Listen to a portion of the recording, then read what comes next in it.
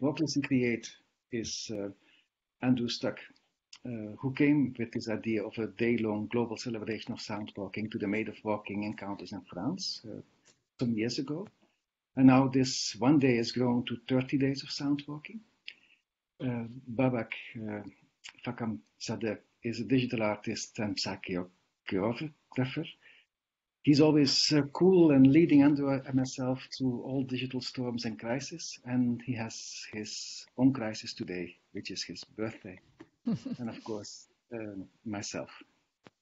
This program of events has also two collective collaborative actions to which you are invited to participate. It's called Shorelines. You find a link in the chat. It's about writing a text and reciting in places between land and water. And the second collaborative action to which you are invited is called 30 Days of Walking, and is inviting you to record a walk on a day of your choice and to upload it. So we compose a 30-day Soundwalk in September. And there are many programmed events of Soundwalk September that you can participate to. So you are warmly invited to have a look to these and to our next curated talks. Tomorrow with Julie Portas Santos, who invited scientists and artists to talk about fieldwork. And on Monday with Jess Hastings, who invited speakers on slowness and on stumbling. Soundwalk September is made possible by the selfless dedication and the great effort of many contributors without any structural funding or financial support. So if you like us, please support us by participating in more events and as well by sharing the events wherever you can in your social networks. And tonight I would like to introduce you to Viv Corringham. She's a British-born, US-based singer who for the past 40 years has followed an inspiring path as a singer and as a vocalist across free improvisation, Greek, Rembetika, Turkish folk and other styles of music, often combined with environmental field recordings made during solo walks. Her work includes concerts, sound walks, radio works and multi-channel installations. She is interested in exploring the sense of place and how it links with personal history and memory. Her many awards include two McKnight Composer Fellowships through the American Composers Forum. She holds an MA in Sonic Art from Middlesex University, London, and she also studied and performed with Pauline Oliveros and holds a DG certificate for deep listening. She facilitates workshops in sounding and listening, most recently in Hong Kong, London, Bangalore, New York, Kolkata, and Manila. That is a global Soundwalk September festival in its own. And we invited Viv to curate a talk for Soundwalk September, for which she invited two intriguing sound artists, Amanda Gutierrez and Ximena Alarcon, to present their work and for a conversation together with Viv and the public. Viv. Thank you very much, Geert. It's really great to be here. I always enjoy these events that the three of you have created, and this is a wonderful opportunity for me to introduce these two really interesting and talented artists. And I really admire their work, and I think you're going to enjoy these presentations. And they are Amanda Gutierrez and Ximena Alarcon. And I'm going to start by introducing Amanda. We met in New York when we both were living there. I still am living there. And I was really interested in the VR videos, the three-dimensional videos she made based on sound walks she was leading in Brooklyn. So Amanda was born in Mexico City. She graduated initially as a stage designer from the National School of Theatre. She uses a range of media, such as film and performance art, to investigate how the conditions of everyday life set the stage for our experiences, and in doing so, shape our individual and collective identities. Approaching questions from the Soundwalk perspective continues to be of special interest to Gutierrez, who completed her MFA in Media and Performance Studies at the School of the Art Institute of Chicago. and is currently elaborating the academic dimension of her work. Accordingly, these techniques also constitute the core of the pedagogical practice Gutierrez has developed over a decade of teaching in diverse settings, including academic institutions such as the SAIC, Connecticut College, and NYU Abu Dhabi. And I believe she's in Helsinki at the moment, though she also has has been moving around a lot. I knew her in New York, and then she was in Montreal, and then she was in Dubai, and I believe she's in Helsinki, or at least she was yesterday. So I'd like to hand over to Amanda Gutierrez.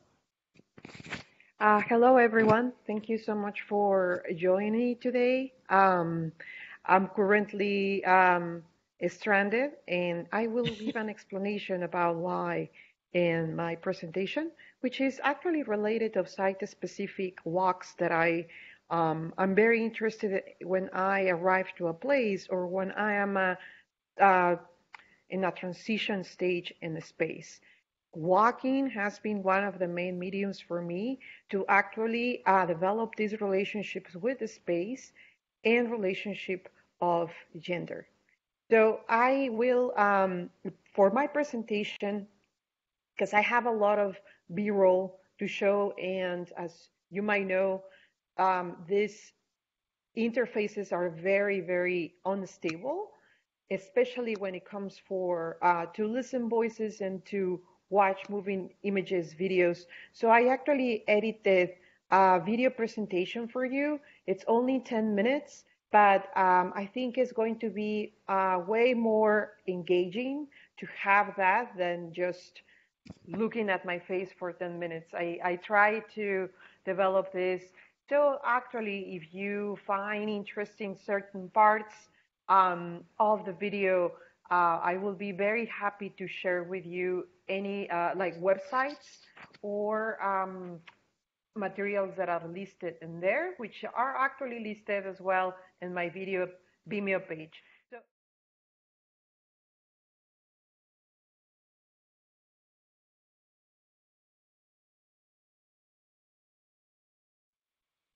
Thanks so much, Amanda. It's a wonderful video. I mean, your work is so rich and, includes so many really wonderful and important things. I think that the work you're doing is very important, in terms of women and migrants and the whole femicide thing. It's quite extraordinary.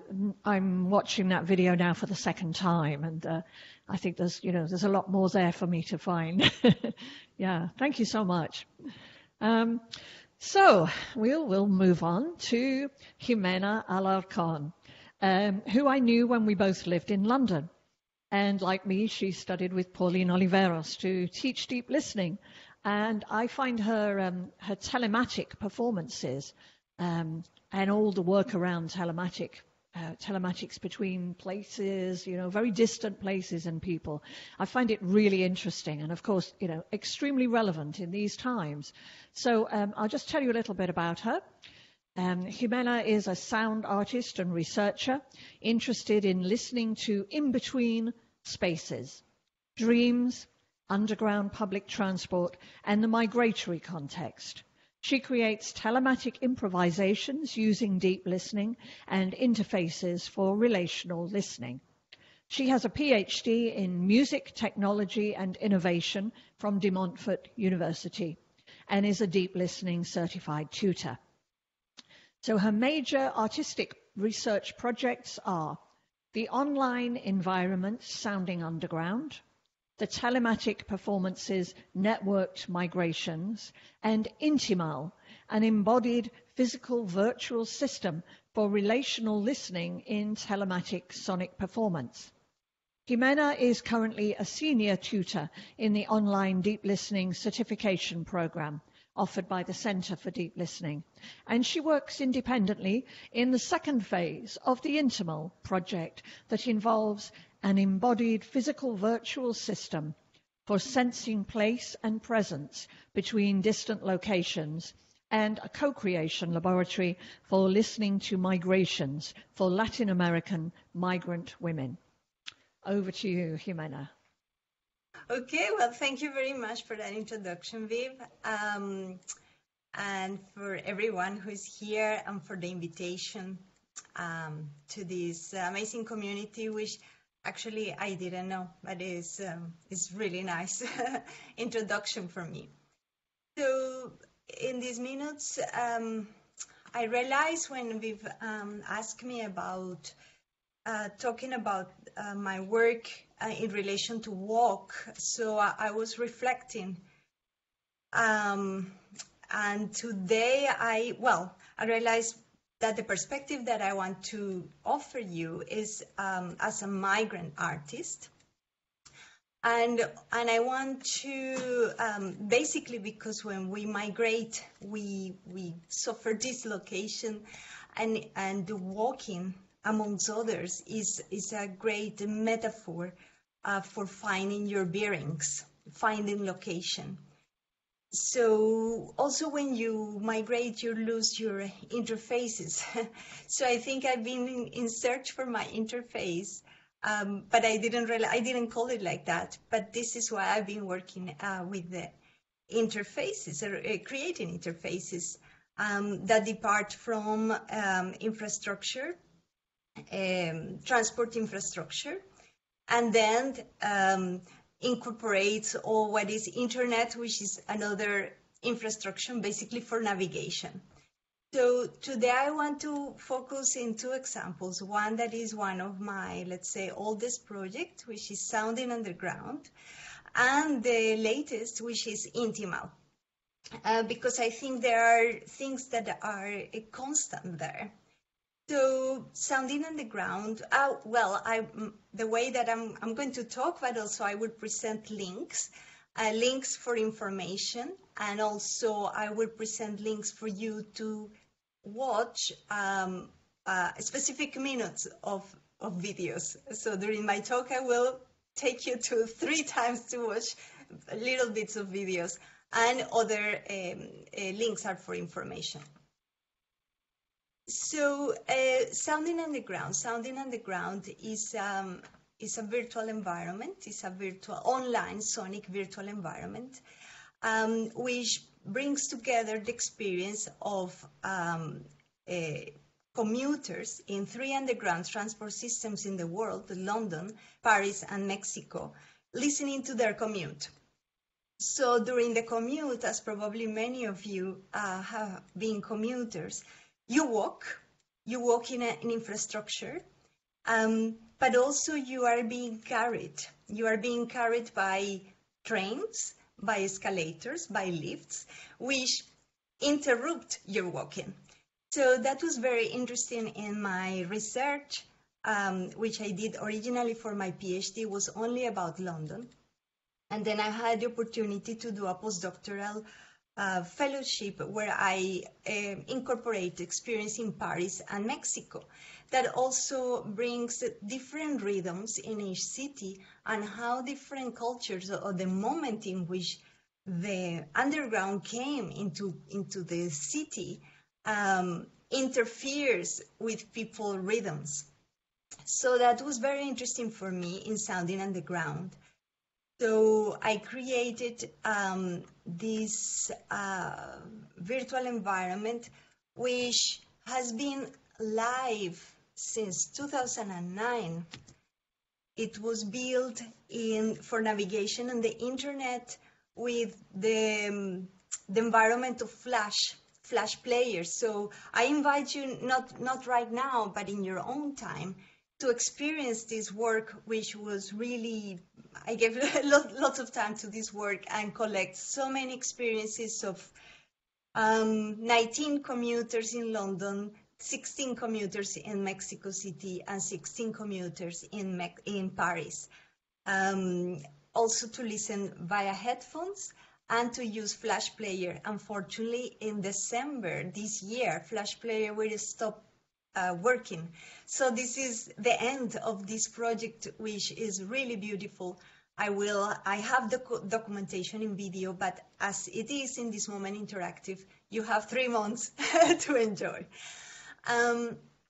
Okay, so basically, I would like to give you just 1 minute to experience sounding on the ground, because this environment, I created spaces where you walk, like the entrance tickets, platforms, trains, and corridors. But also, I created imaginary spaces. And one of the places that I created is shared steps. So you will listen to the steps of people in London, the steps in people in Mexico, and the steps in people in Paris. And so I will just share with you this. So if you go to this video in Vimeo, if you play from minute 4,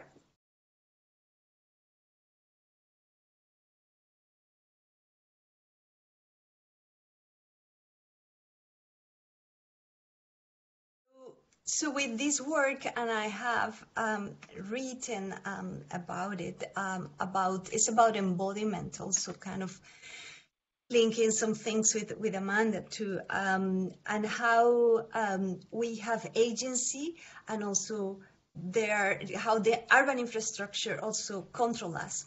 I didn't know how, and the emotions that it produced. For example, in London, how nervous a passenger was sharing with me when he goes walking and he goes to the escalator. He doesn't know if to continue walking with the escalators or leaving himself to continue. So this is very, very interesting for me as part of walking. And my recent project, that was 2009, and now we go back to 2017. So now a bit about INTIMAL. INTIMAL is a project to listen to our migrations. And INTIMAL is a system, a physical virtual system for relational listening, exploring sense of place and sense of presence. So these are the kind of common preoccupations for someone who migrates: where to find your bearings, the things that used to attach you to place, they are not attaching you anymore. You don't have attachments, so you need to find something. You wonder about that, as well as a sense of presence. How, if your presence continue in the place where you are coming from. So this is related to telematic sonic performance, and I've been working with telematic sonic performance when people are sitting as we are with these mediums, but I wanted something in movement. I wanted something in walking. So I went for 2 years to work in this project INTIMAL, thanks to a Marie Curie fellowship in the University of Oslo. And I developed, in collaboration with 9 Colombian migrant women, listening to their migrations in different cities in Europe. And I proposed to them to listen to their migrations and to have another journey. This time it's not in the underground, but in their memories. And it's a migratory journey. So this is the scheme to guide people to imagine what is their migratory journey, to walk in their memories. This scheme was also part of derived from oral testimonies that I heard from women, migrant women who have been forced to migrate from Colombia because of the Colombian conflict. So I tried to categorize all these testimonies, and I found that the stories were going in these spheres, what I call spheres of migratory memory.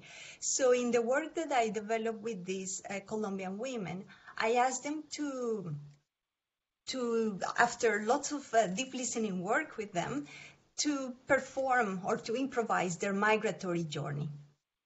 So their migratory journey is imagining going there. It's an improvisation.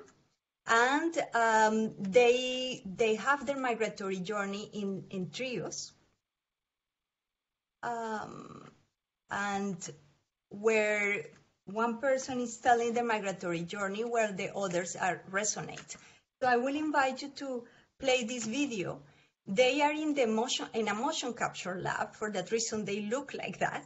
And also because it's for privacy of their image.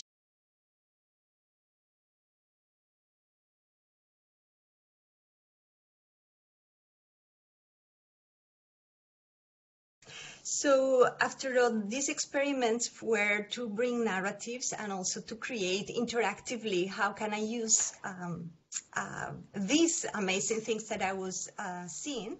So I created two modules. One is a mobile navigator with a mobile phone. They can navigate through through archives, oral archives of the testimonies. And also they have breathing sensors, because walking are interrelated with breathing. So walking as a sensing place, so to be able to be in that physical space, and breathing as a way to feeling each other across distant locations. So for the final performance, after developing all the technology, I created this performance.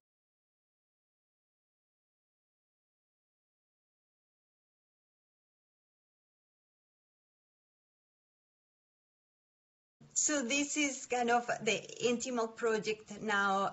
There is a collective, all these women who were participating in this work.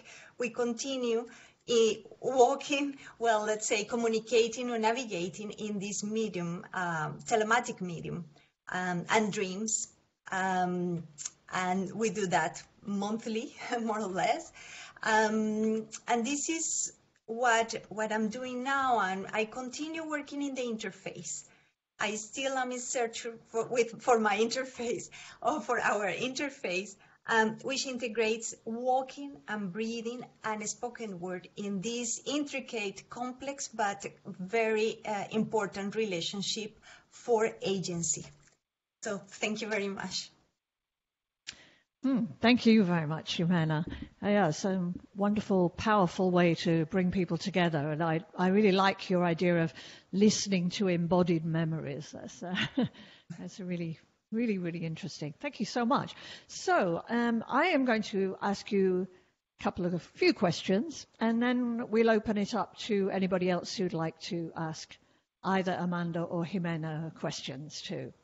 So actually, as we are talking about sound, I think the first question is going to be, could each of you describe a sound on a walk that you remember for some reason? Maybe it stirred a strong emotion in you, or maybe there was some other reason why you remember it.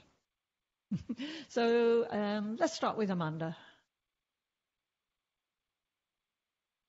Yeah, and the sandwalks that I shared with you in the video in Brooklyn in Sunset Park, I think one of the most important sounds are the recognizable sounds that I have from the Mexican diaspora. And also, and this is because I'm always kind of homesick in a way. Right now, I've been losing so many homes or so many places, and I've been basically migrating body this year in so many places that I think I stopped missing. It's really strange. I mean, or stopped missing one place. But when I was in New York, I was missing mostly the relationship with the linguistic relationship with speaking Spanish, but specifically the Spanish with the slang and these cultural forms that the Mexican culture has. So when I was doing my sound walks, I stopped in places where I recognized myself with the sound. And then I took a picture of it. So I do remember the sound of someone making quesadillas with hand and with the dough. So that was something that struck me, and also it made me rethink again my relationship with Brooklyn and my relationship with that particular street, which is Fifth Avenue in Sunset Park. Great, thanks. And Ximena, have you got a sound you remember particularly? Yeah, it came to me just now that you said, and probably because of the link again with going back to sounding underground. But there is, when I arrived as a migrant in London, the first thing that was so familiar for me was a floor in the London Underground, which is, well, we have all sorts of material, but this is this kind of aluminium that is for to avoid that you sleep, avoid a slippery surface, and this sounds a particular way if you are with the particular shoes. And the reason it was not only sonic, but was a memory, because it seems that by 2000s, this material started to be very important in the urban spaces, and is the material that is used in Bogota, my native city, in something called Transmilenio, which is the integrated transport system, is a dedicated line for buses. So they created these bus stop where people have to walk a lot and cross kind of pedestrian bridges. And this aluminum, with many people walking, makes incredible sound. So it's not necessarily sound. I mean, it's extremely urban, extremely brutal. It's brutal, but it's this brutality that I was also missing from Bogota, and suddenly the brutality of London Underground broke me, and I said, I know this. I know this brutality. I'm from here, and this space, London Underground, helps me to find my location because I'm dislocated. So that, and then when I go back to Bogota, and I walk there, it has a belonging, even if I have not used a lot that transport system because it was in the time that I came here. But for me, it's so important. It's rough, it's brutal, but it's in the memory. It's emotional.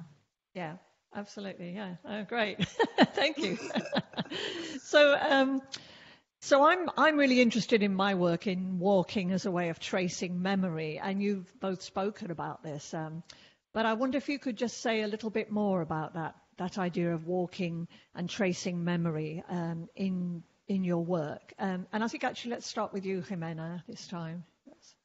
Okay, thank you. Yeah, I see it in two ways, both in sounding underground, because when I work with commuters in all these cities, even if my idea was to work in a routine journey, my research question was what is left in your memories after the routine of going on and on every single day using the same space. So that it was incredible for them. First, the invitation to listen, and then to realize how expert they were and how emotional was your journey, and to realize that, or for me to realize also as a researcher, as an artist, that each journey, when it's being heard with attention, becomes a metaphor of what is happening in each person's life at that time in life. So it's almost an oracle. So, and then in terms of INTIMAL, is different because I create these bubbles, these spheres of migratory memory, which I gave them in a paper. I work with non-trained performers, and they were sometimes they say, "Oh, which one was the north?"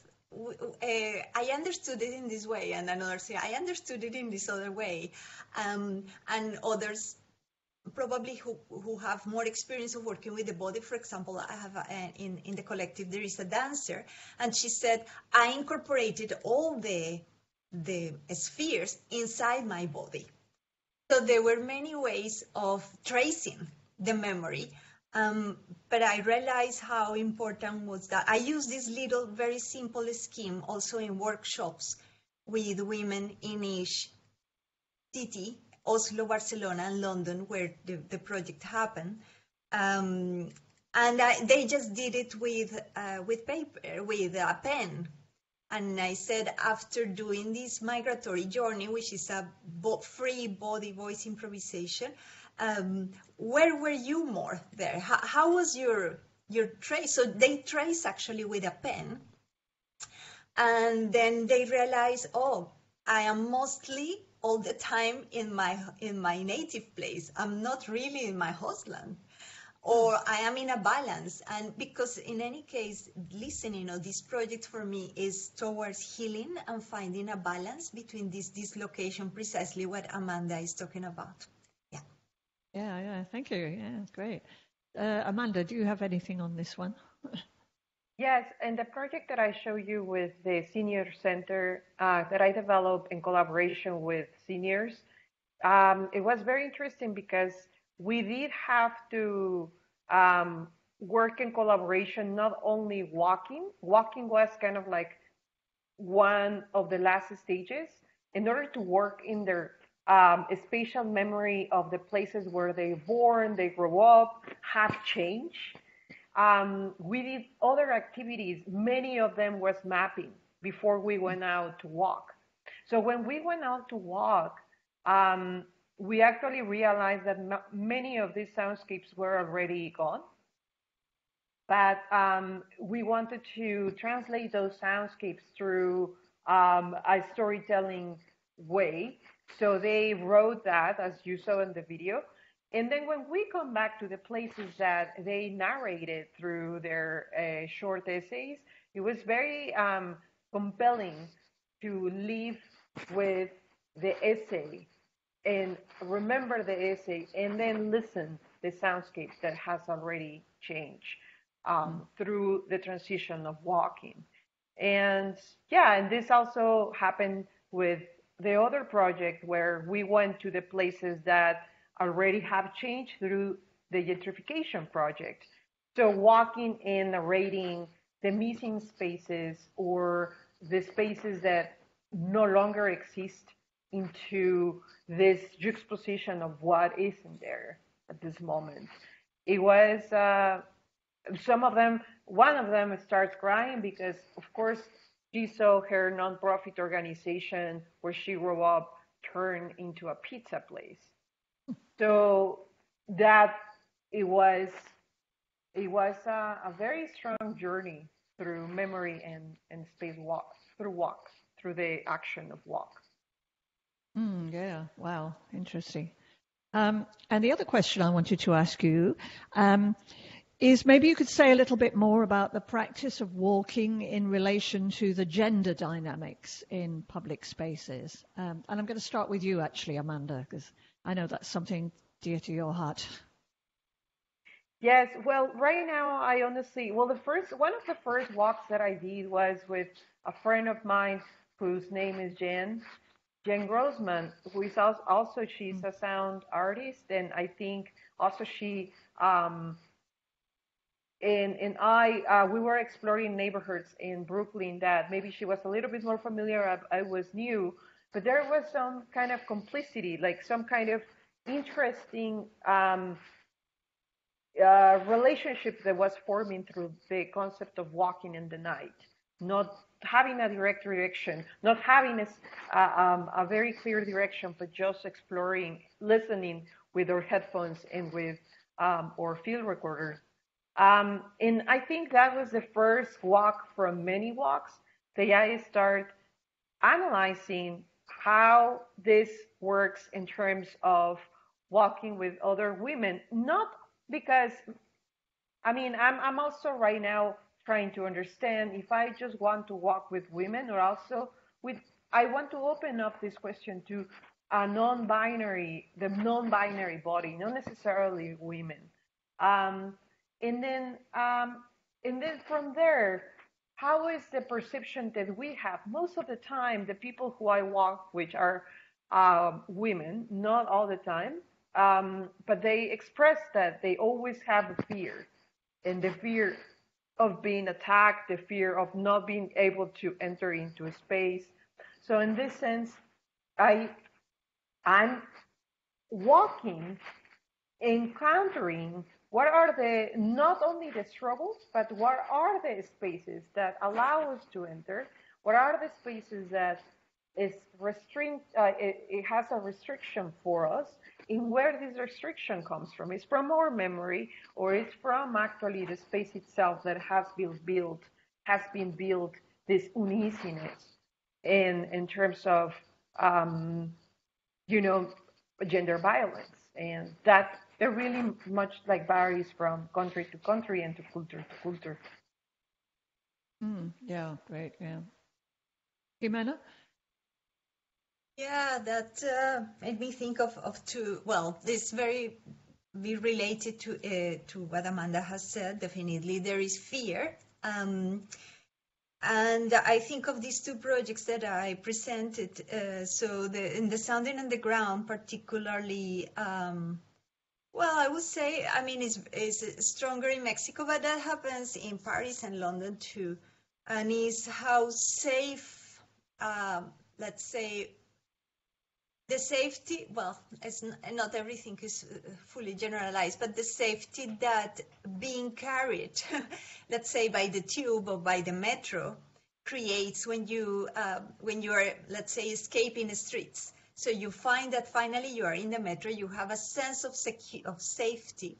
Although we know in the carriages also in Mexico, there are times in which it's only carriages for women. So this is about mobility, not only walking, but about mobility. And in terms of migrants, working with migrants, specifically with female migrancy, there is also a search for sense of agency. So in female narratives of migrancy, there is a sort of liberation, an opportunity to feel that the absences or presence that we used to have in our, let's say, native countries change completely when we move to a new place. So I see walking as an opportunity for transition, for migrate. So it's a metaphor for me too, a metaphor for change, for transformation, and for agency. Incorporated in, for example, interfaces or performance practices that I can propose for people. Mm-hmm. Yeah, thank you very much. Well, I'm going to open it up in 1 minute, but just before that, for the last minute I'm with you, I'm actually going to break with tradition and join in with you, because what I'm going to ask is, can you remember a walk where your breathing changed? And you don't have to tell us what it is, just think of a walk where your breathing changed. I've kind of got one. And can you demonstrate what it changed to? So mine, I'm just going to demonstrate my breathing changed to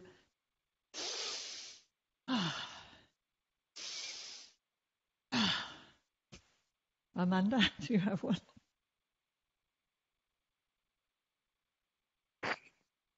Yeah, I think it would be in the night with my friend Jen in Brooklyn. I remember smelling this very cold, it's kind of like between cold and humid. It was very cold actually. So I remember seeing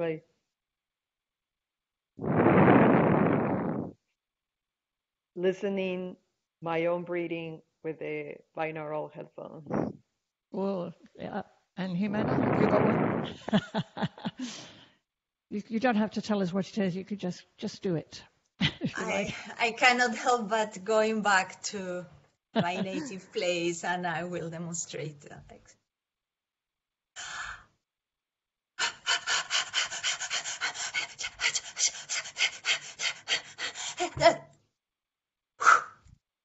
Right. Should we do it all together on a count of three? Yeah. 1, 2, 3.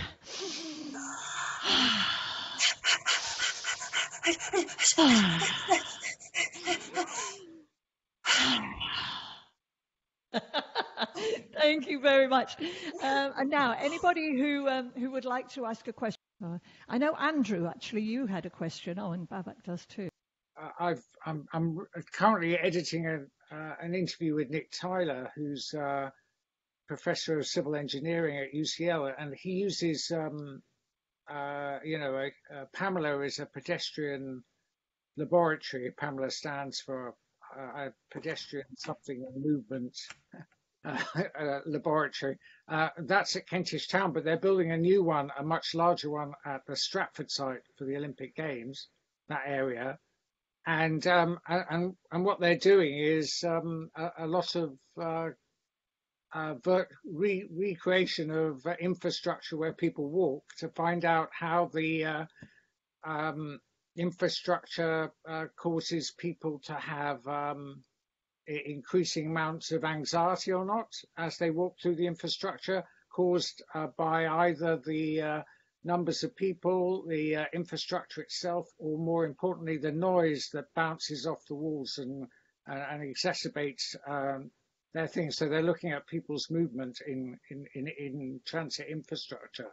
So that was one. And then I interviewed Ella Parry Davis, who's done a lot of work on Filipino migrants who are in forced labour in London and are almost enslaved in London. And I just thought that was kind of interesting because she uses walking as a pedagogical practice to get the migrant women to share their memories and rewalk their journeys because they only have such little time when they cannot be at work.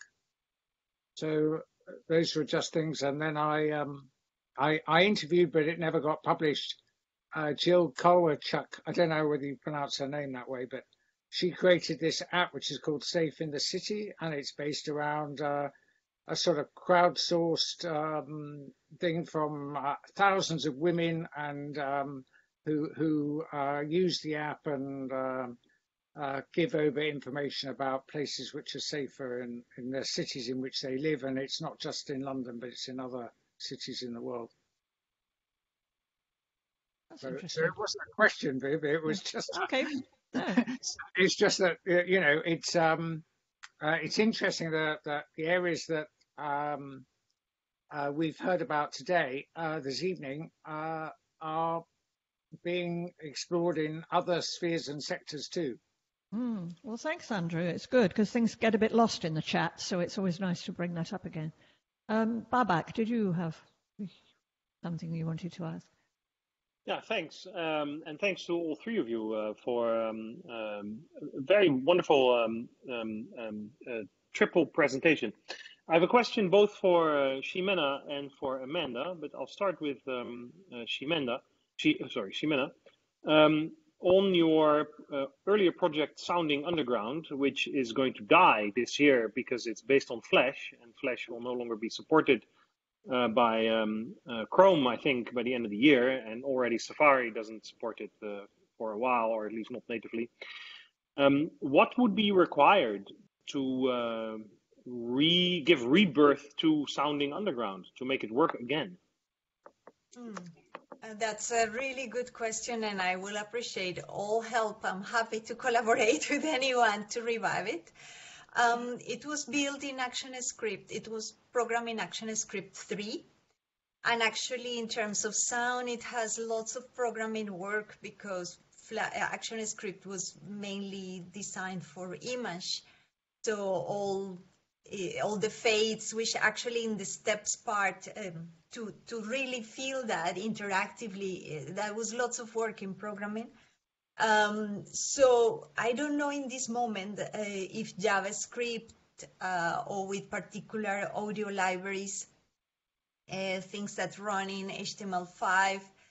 I don't know. At the moment, I have videos and I have a place which I met in Austria to archive it, but they will archive only the video. So I have the maximum video I have is 5 minutes, but I will make probably a longer video because you can be there for hours, really. It has about 300 and something excerpts of sounds. And yeah, it's a very long work. So I will appreciate any contact, anyone who is really into technology and new trends to render again sounding underground. Thanks. Thank And you. then a question, just I was wondering. And for Amanda, as Vivian also pointed out, what part of your work, or maybe a large part of your work, is focused on the gender specificity of psychogeography. And it's not an uncommon complaint that psychogeography is the work of middle-aged, white, able-bodied men, right? Yeah, and you are pointing this out, and you're working against this, or showing that there's more than just these white, middle-aged, able-bodied men that can do psychogeography, which is great.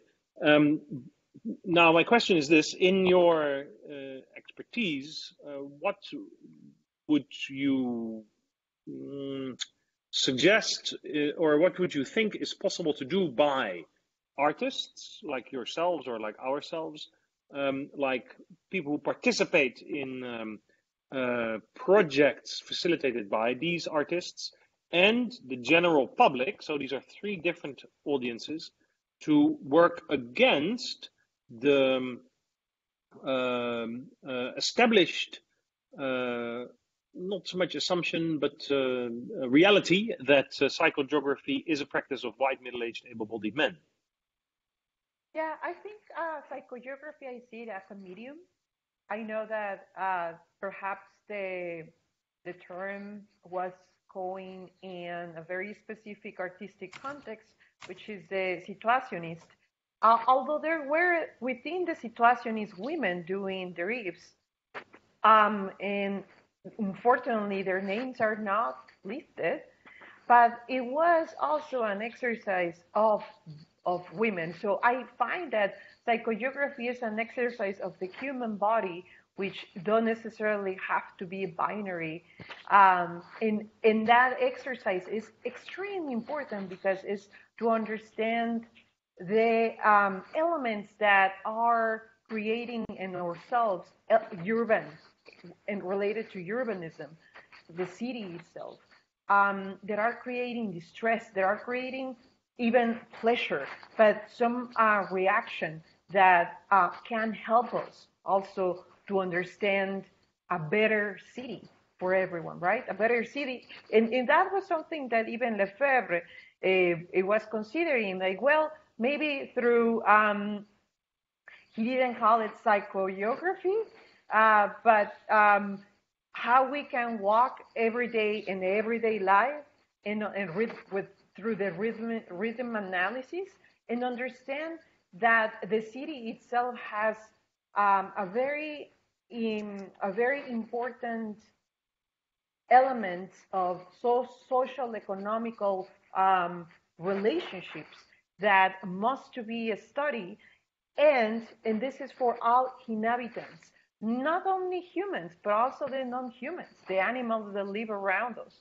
And I think one of the most interesting parts in this moment is to understand the post-human, right? Who is living with us in this conglomeration, in these conglomerated cities.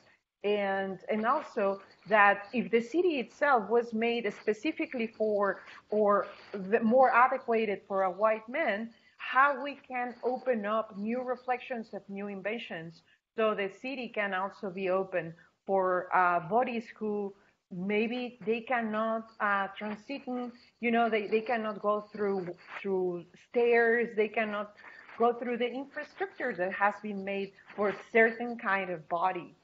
So, and I think that's the value of psychogeography. We don't see it through this binary lens, but more like a tool to plan and to design a better city. Right, indeed, I totally agree with you. But that is not an answer to my question, as in how do we facilitate? I mean, this is yeah, you're right. It's a tool, but how do we get then the general public, say, to see the necessity for this just being a tool, as opposed to and with that realize the limitations that for many people experience of the urban environment sets the limits that this sets, this tool. I can answer to that. Actually, one of my bigger part of my work is to be a teacher, and not only to be a teacher in universities, but to be a teacher in other contexts. So arts, pedagogical practices and arts are really important in my art practice because exactly what you mentioned. I think it's important that these tools are not just artistic tools, but are also actually tools that can can bridge with other populations that maybe they're not even interested necessarily in arts. So this is why I was the most rewarding experience for me doing psychogeography was with the students that I mentioned in my talk in Sunset Park and also the seniors. So I think education is an important part of this. And using these tools, not only right now, well, it's difficult because, but actually it's not because, I mean, right now we are separated in Zoom walks, in Zoom talks, right? But if we cannot be in the classroom all the time indoors, what about if we start exploring the outdoors and understanding the exploration, the walking tool as an exploratory tool through educational programs or through activism, as Andrew well mentioned, this amazing researcher with the Filipino community, that's exactly what I wanted to aim to. Take the walk not only as an artistic tool, but take the walk as an educational tool, as a tool to analysis, to collective thinking. Yeah, I think I understand what you're saying. If I may paraphrase, saying that psychogeography or the tools that psychogeography offers, use that as an educational tool to show the limitations of the urban environment.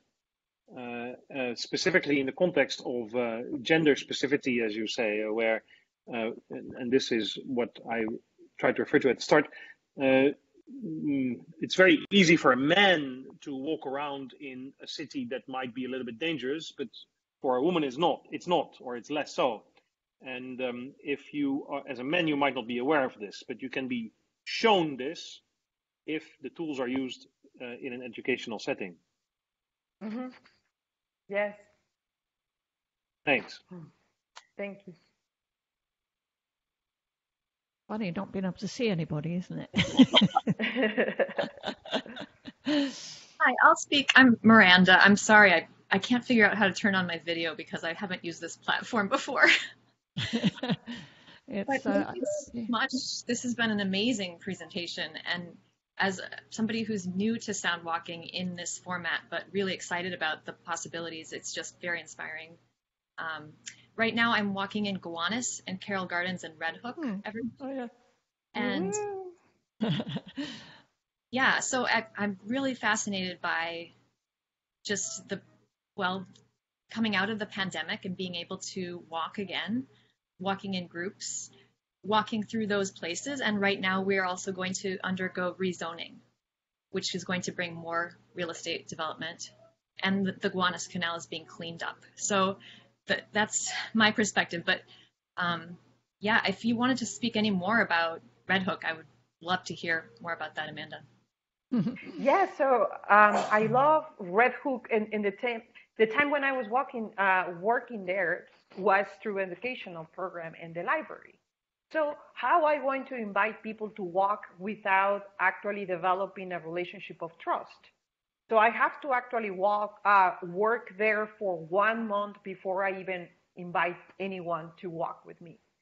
And that's really important because if you want to speak about space, if you want to speak about gentrification in a space that is not your space, then you have to actually be very humble and being open to listen their stories. So listening It's an important part of this, and not only listening to the sound field recording or the soundscape, but listening to storytelling, the stories of people who live in that context. So instead, me walking or leading a walk, I actually, and it was not with me only, it was with also my artist collaborator. And together we actually decide, let's not lead a walk. Let's ask the people who are from the neighborhood in Red Hook. We met every week, at least 3 weeks in the library. Let's first have a little brunch. And then after that, conversations about mapping, like mapping the neighborhood, basically us asking them if they can to, share with us their experience. And then after that, we walk and we ask them to lead the walk. And we walk through areas of uncomfort and comfort. So we were walking and it's like, okay, lead us to the walk in a place that you feel comfort and why you feel comfort when we were walking.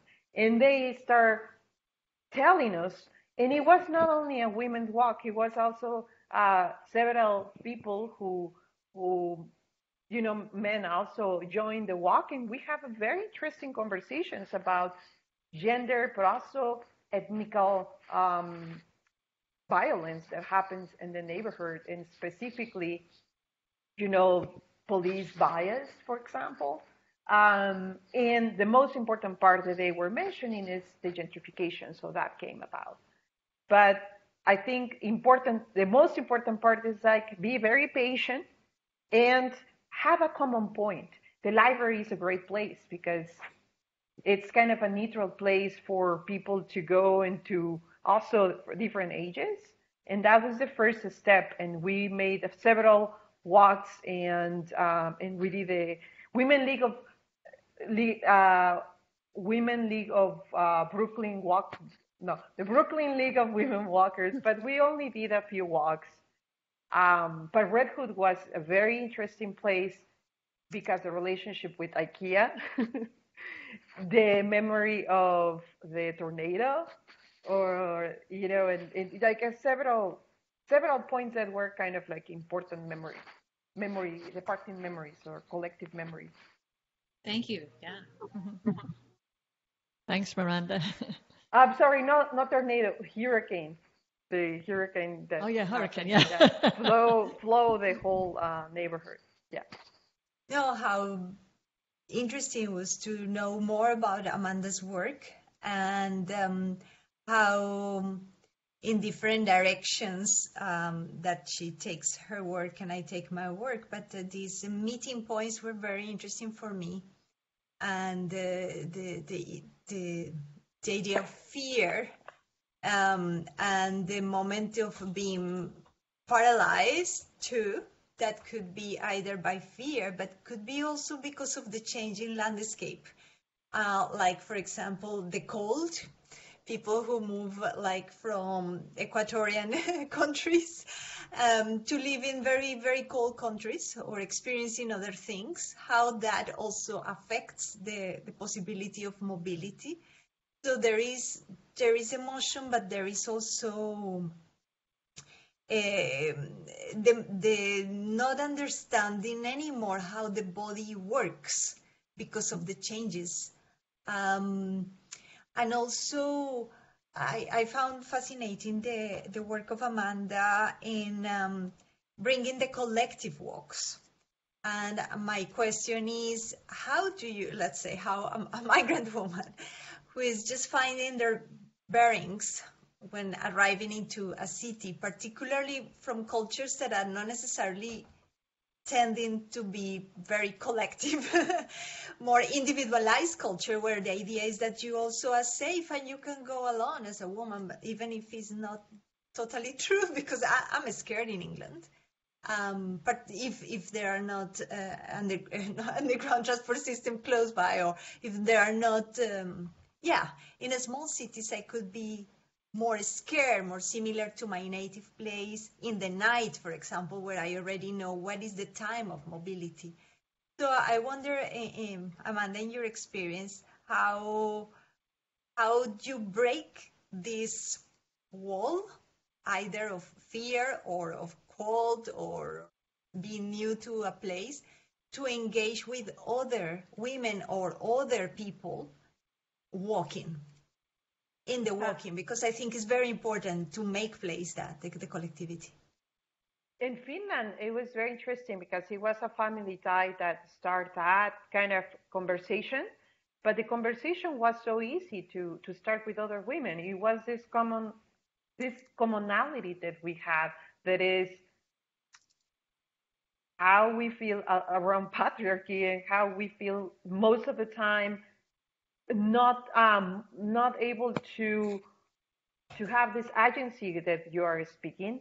But it's not an agency of walking. It's just an agency in general of not being able to take a place with comfort, a professional place, a place in society, an artistic place, and in that was there is the most of the time when I walk with other women, that's the common place, the common ground. And then everybody started speaking, and then I told them, like, hey, let's do this walk together. So when we are walking, you can lead us through the walk. And first they are kind of lost, but once we start doing it, it's really interesting how they open up to these conversations, into this idea of, also sometimes I actually don't have any fear in Finland, but I cannot walk in my office in this very professional, institutional office,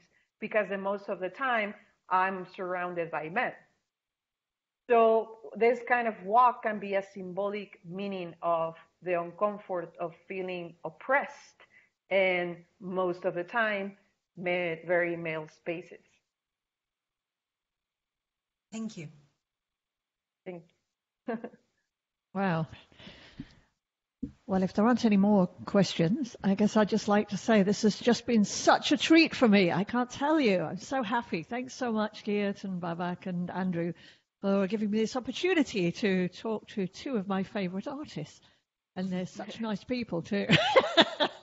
So, it's been great really listening to, in some depth to what you do. And I could listen to hours more, but I guess the time is passing, and it's now 4:30 here in New York.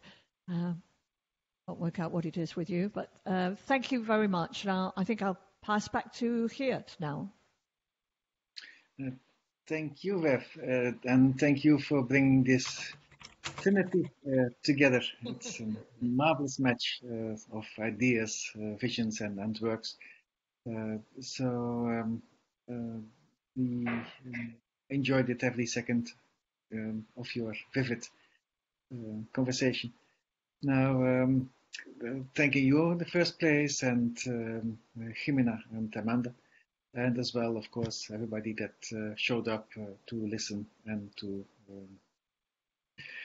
take part in this event of Sound Talk September. We hope to see you again very soon in the coming days.